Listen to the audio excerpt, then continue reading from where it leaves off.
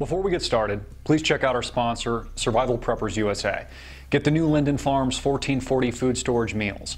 High quality ingredients and the most delicious recipes for when you need it most. SurvivalPreppersUSA.com. Since February, the outbreak of the deadly Ebola virus has killed more than 826 people. What started in Guinea has since spread to other West African nations such as Sierra Leone, Liberia, and potentially the Ivory Coast. What may seem like the perfect setup for a Hollywood horror movie is unfolding in real time and at a record speed, not just threatening West Africa, but Western nations, potentially global populations, and has already proven the largest outbreak in recorded history. According to WHO, the World Health Organization, the pandemic is spiraling out of control. WHO's chief Margaret Chan says the outbreak is moving faster than our efforts to control it, and if the situation continues to deteriorate, the consequences can be catastrophic in terms of lost lives, as well as a high risk to the spread of other countries. A few critical questions immediately emerge, of which we can speculate and we'll try to answer in this video. We also cover the unfolding of events, a few conspiracy theories, and the likelihood of containing a legitimate outbreak. Firstly, why is the Obama administration actively transporting infected Ebola patients back to America? Does this not put millions of Americans' lives at risk and potentially encourage an aggressive outbreak among its populations? Why isn't the Obama administration taking the World Health Organization's warning seriously? 2 patients thus far have been transported or are on their way back to America for treatment.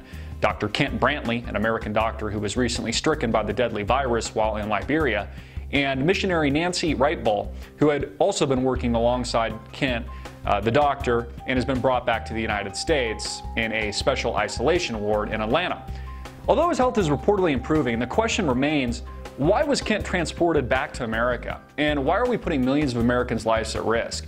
Why can't these sick individuals be treated on location, therefore protecting the safety of all Americans and erring on the conservative side of a worst-case scenario and potential outbreak here in the United States? The second individual, Nancy Wrightball, is also on her way back to America to be treated for the deadly infectious disease. Again, why put millions of Americans' lives at risk for 2 people?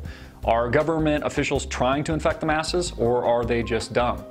Curiously, Obama signed an amendment to Executive Order 13295 just a few days ago, under the radar, of course, on July 31st, that gives the president absolute executive power to detain any individual, American citizen or otherwise, that allows apprehension, detention, or conditional release of individuals to prevent the introduction, transmission, or spread of suspected communicable diseases. Specifically, the amendment targets those individuals suspected of respiratory illness or severe acute respiratory syndromes. So what does the president know that we don't? Why the hurry in amending an executive order if there is nothing to worry about in the first place? Let's say the disease has already spread beyond the control of government officials, for example, and the White House is on lockdown preparing for a worst-case scenario. Do you think you or the U.S. government would alert you to the threat? Or would they hide the facts to buy as much time as possible before widespread panic, death, riots, and total societal collapse inevitably ensued? Would you be invited to their underground bunkers? Another logical question is whether the outbreak is natural in its origin. Has the disease naturally spread on its own, or was it engineered? Our government warns us about this all the time, the threat of biological warfare and superbugs.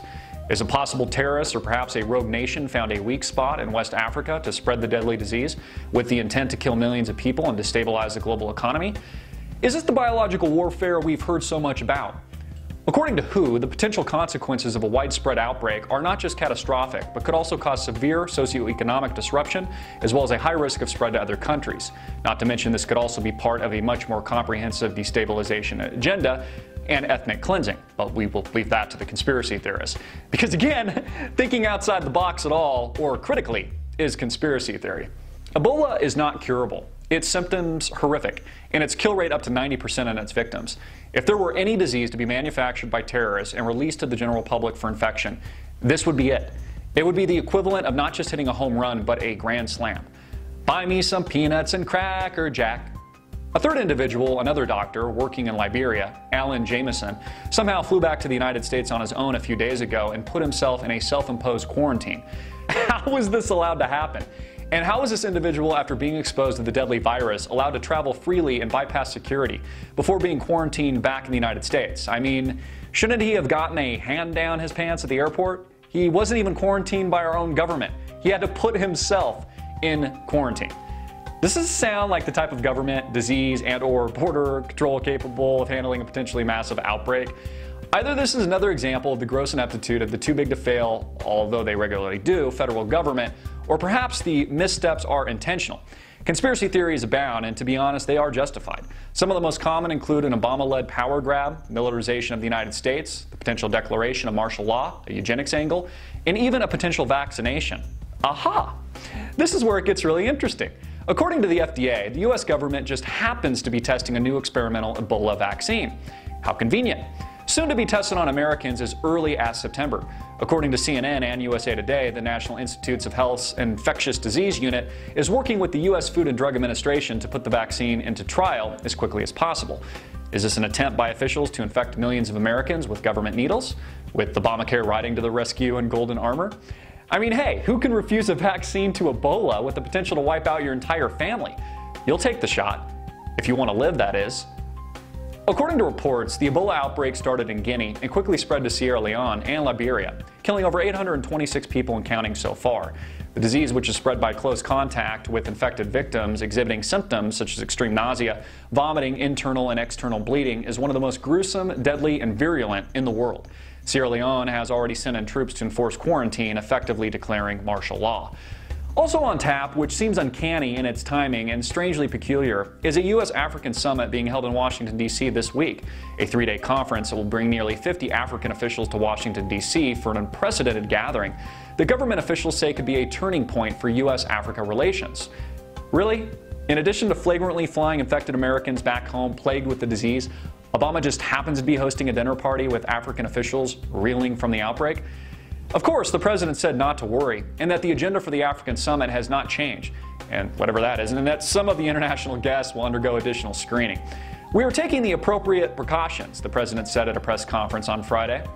While Obama talks rainbows and sugar gumdrops, another individual has collapsed at Gatwick Airport on Sunday, just south of central London, after flying from Sierra Leone. She reportedly fell violently ill on board a commercial airliner and collapsed just after arrival at the airport.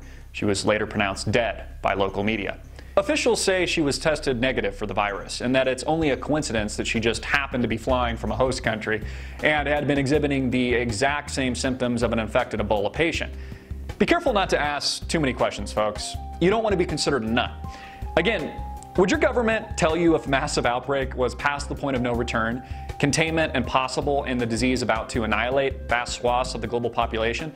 Do you honestly think you would get a personal email from the president? Here's what we know. We already have at least 2 infected patients who have been transferred back to the United States. A third person mysteriously bypassed border security and CDC safeguards and is in self-imposed quarantine. Officials won't say how he got back to America or bypassed security, so I'm assuming he traveled on board a commercial airliner and exposed himself to hundreds of people at a minimum. Although not contagious until exhibiting symptoms, this proves a gross security breach that has already likely been duplicated many times over with a live infected patient. Another individual who they say tested negative just happened to be traveling from Sierra Leone, one of the infected host nations, and just collapsed and died at a major airport after being exposed to hundreds, if not thousands, of people. And this just in a few days. Imagine what could happen in a few weeks, a month's time. History shows us that mass outbreaks leave underdeveloped and developed nations grossly ill-prepared. Whether it was the Black Plague that swept through Europe in the 14th century, killing an estimated 25 million people and upwards of 60% of the European population, or pandemics that wiped out up to 80% of the Native American population by the 19th century, we know containment can be difficult, oftentimes impossible. It is well known that American hospitals have trouble containing a simple staph infection, yet alone a deadly virus such as Ebola. And we can't even pretend to understand the potential casualties or gross implications of a potential outbreak. Our government can't even control our borders, for God's sakes, yet alone a microscopic airborne disease as deadly as Ebola from spreading. I'm Christopher Greene, and you've been tuning into AMTV, alternative media television. Hard-hitting and in your face. Please share this video everywhere, make it viral, and click the link below to support our sponsor.